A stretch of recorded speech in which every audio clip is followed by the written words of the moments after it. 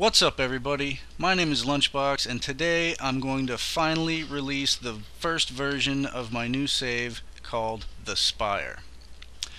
First, I'd like to give a big shout out to O'Prize LP for creating the all-in-one Minecraft mod tool. It just keeps getting better.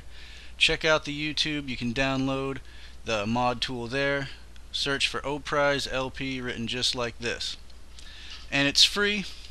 You can donate though. I will recommend that because it looks like a lot of work went into it. Start off little board here, give you some general instruction. What's this? Oh, find out. Haha. I got it in creative mode so I can show you, but let me reassure you that it is in survival mode. Leaderboards are active. So you've got a jail with some emergency supplies. Show you how it works real quick. You take the convict, put their items in here. They can't have anything, they'll get it back later. Tell them they gotta get in their cell. Take away their privileges to mess with blocks, makes it even better. After they serve their time, flip the switch, let them out. They get to climb out. Close the door, get their belongings back. There's a special torture and a loop for the special torture. You'll have to download to find that out. Some of you may be familiar with the machines. I'll run through them again real quick. There's a wool machine, a gold farm, an iron farm or iron machine, and a leaderboard mob spawner. Everything but slimes, folks. And this is just to get rid of your unwanted items on. Okay, upward. Got the door with your golden gate. Come in. There's a door lock here, if I can get to it.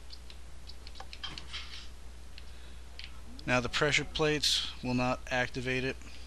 Nobody can come in. This lower button on the left will dispense two guards, two blazes to guard your front door. They'll shoot fireballs at anyone who comes up. If you like to get rid of them, press the button on the right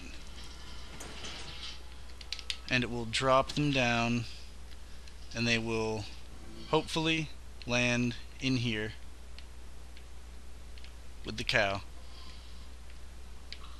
Back here is the black sand bog. Ooh, it's got a little soul sand, but the rest is very dark and very much full of evil mobs. So don't forget, your first priority is to get the power on. Turn the generator on quick. You got some missions here should you choose to accept them. So you come down here, you get the power on.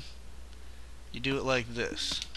Not exactly like this, but get some junk that you've collected from fighting mobs along the way, put it in the left side, press the button, and the generator will start working, turning the power on. I have a little noise generator down here for a little bit of realism. If you don't want the noise, just flip the switch, it'll shut off, turn it back on, but you can really only hear it down here.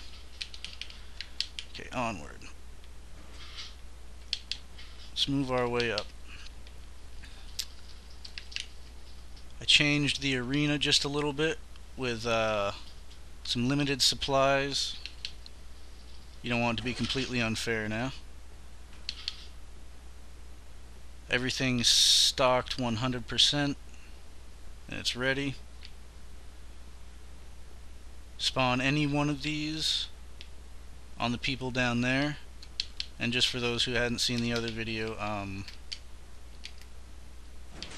this switch locks this door so you can't get in, and it also shuts this door, locking people in, making it perfect for launching, say, a blaze, a zombie, a magma cube, a skeleton, cave spider, a creeper, regular spider, a ghast, and maybe a giant zombie at him. One of the spiders didn't make it. It happens from time to time. And they will battle your friend or foe in the arena. Come up here. Remember, there's the secret door under this block. I would recommend using this secret door with nothing in your hand. You can get messy, you can break it. So you've got all your farms. You're going to have to plant them. Harvest this with one of the special pickaxes upstairs. Melons. This is everything you can get from here. All the tools for harvesting are provided. Pumpkins. Cocoa farm. Sugarcane. Wheat. This is a snow generator. Dig the corner. It works in creative, trust me. Dig the corner with a shovel and you'll get unlimited snow. Press this button. Use one of the special items with looting on these guys and you'll get lots of ender pearls. That wasn't intended. I'll have to fix that. Anyway, down here you've got eggs. Storage for spawn eggs.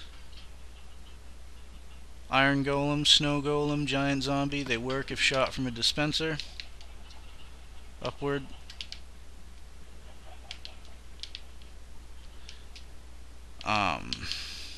Block generators. This is an obsidian generator. There must be redstone here. Take some redstone ore, harvest it with this. Replace it every time. You'll get a mess. Trust me. Flip the switch. Lava is on. Shut it off. And harvest your obsidian. If you don't put redstone back, big mess.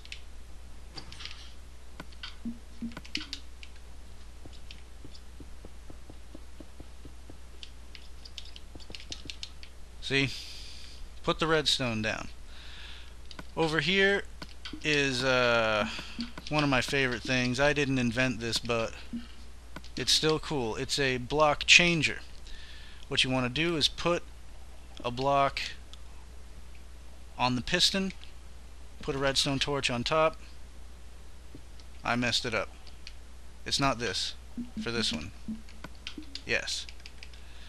Half slabs for this setting. Each setting is different. It all depends on where you place the water. So this one turns into this block, which you can't normally get in the game. If I were to put a block here, change the water to there, I take a stone bricks block, it changes into a chiseled stone. It's great because you normally can't get these in survival, and it works in survival. I tested it out. Over here is a powered rail duplicator.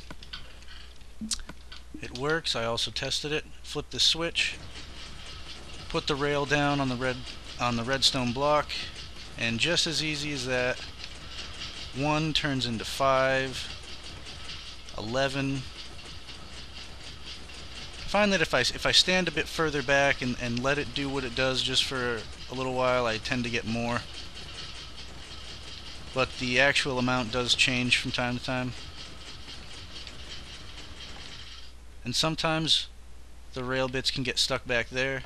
Use that switch, come back and get them. Over here I have a smooth stone cobblestone generator.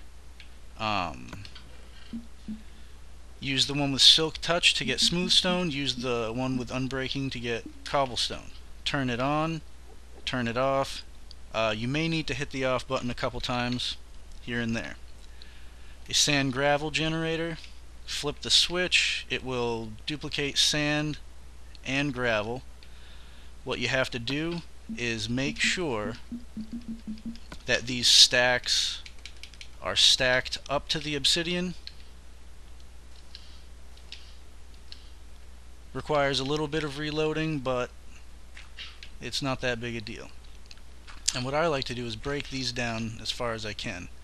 There needs to be at least one. It seems to malfunction if there's two, so get at least one on either side, and it should work fine. Generating sand or gravel depending on what you put in it. If it happens to jam or stop, flip the switch, go refill. I mean, you basically did nothing for 43 pieces of sand. It's great. Up here you have a potion section, a little bit of each ingredient, all the recipes, personal portals, enchanting station. Use the left trigger only to ride this elevator. If it breaks, it's a pain if it breaks. Trust me. So have nothing in your hand. Again, I would recommend that. And just make your way up. Get to this one, look down, hit it again. You're in the bedroom. Master bedroom. This is where the majority of all the modded items are.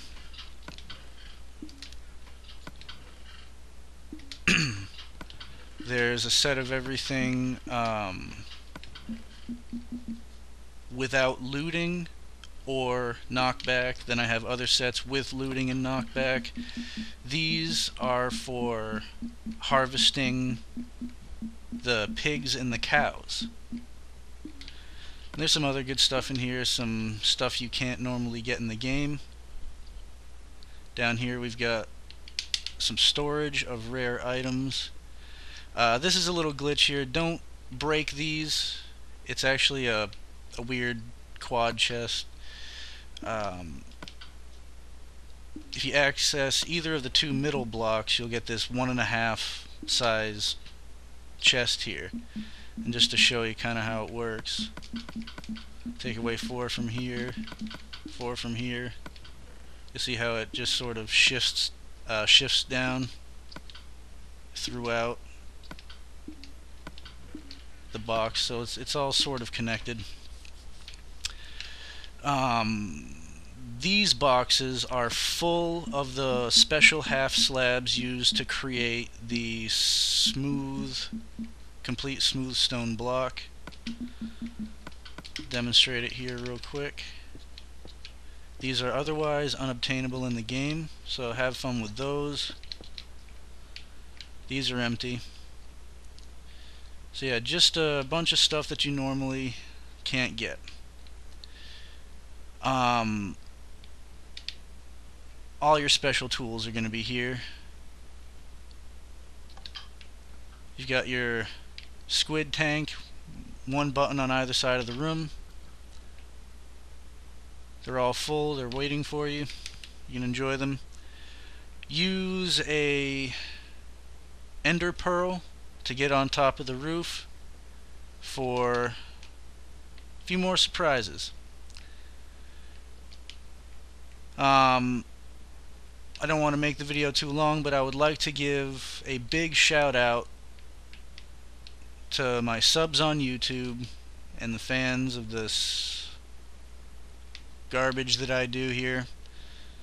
Your comments, your likes, your support keeps me going. Sometimes I get bored doing this, sometimes it's a lot of work, and I don't want to continue doing it. And when I see how much you're enjoying the maps and how fun it is and all that stuff, it motivates me to do more.